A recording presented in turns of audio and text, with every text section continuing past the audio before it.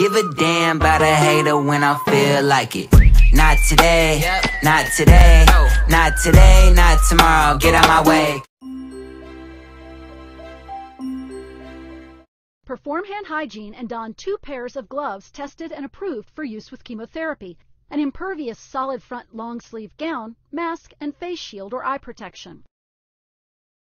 2 practitioners or personnel approved to prepare or administer antineoplastic therapies verify the patient using 2 identifiers, confirm with the patient the planned treatment, and verify the drug name, dose, volume, rate, and route of administration, expiration dates and times, and appearance and integrity of the drugs.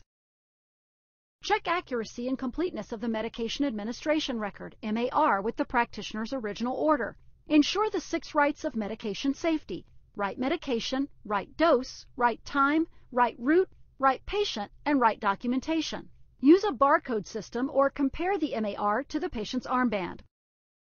Label all medications, medication containers, and other solutions, including those that are on a sterile field. The only exceptions are medications that are still in their original container or medications that are administered immediately by the person who prepared them. For high-risk medications delivered via an epidural, intrathecal, or arterial route, label the catheter and do not use tubing or catheters that have injection ports. Implement an independent double-check procedure during the delivery of high-risk medications.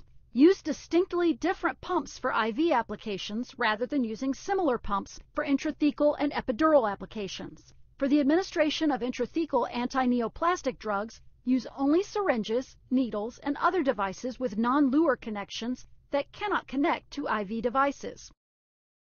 Comply with universal protocol. Perform a timeout to verify the correct patient, correct site, and correct procedure. Maintain maximum sterile barrier precautions. Lumbar puncture, LP, and intrathecal antineoplastic administration.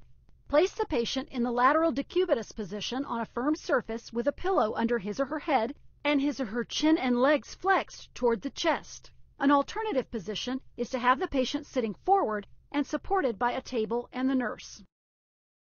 Prepare the LP tray for the procedure, including a 22-gauge atraumatic needle, CSF collection tubes, preservative-free anesthetic solution, for example 1% lidocaine, preservative-free normal saline solution, and syringes. Remove gloves, perform hand hygiene, and don 2 pairs of sterile chemotherapy gloves while maintaining other PPE. Assist with cleansing the area of insertion with an organization-approved antiseptic if requested.